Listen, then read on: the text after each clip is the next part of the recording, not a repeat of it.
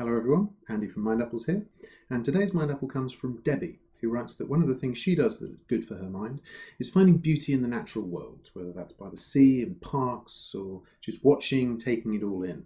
And there's certainly a lot of good evidence that suggests natural scenes, being out in nature, are extremely good for our minds.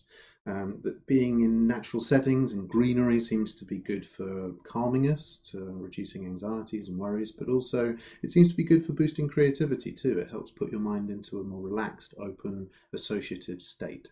So try to get out into nature when you can, even if it's just going for a walk around somewhere a bit greener. Maybe you live out in the countryside and you can get easy access to it. Maybe you're in a city and you need to walk a bit further or travel to get there. But do make the effort if you can. And if you can't get out in nature, just looking at pictures of nature seems to help. Wildlife documentaries, photography, anything that helps to connect you into the natural world helps to flip your mind into that slightly more relaxed and natural state. So thanks very much for that, Debbie. And I look forward to getting outside and seeing what it's like out there.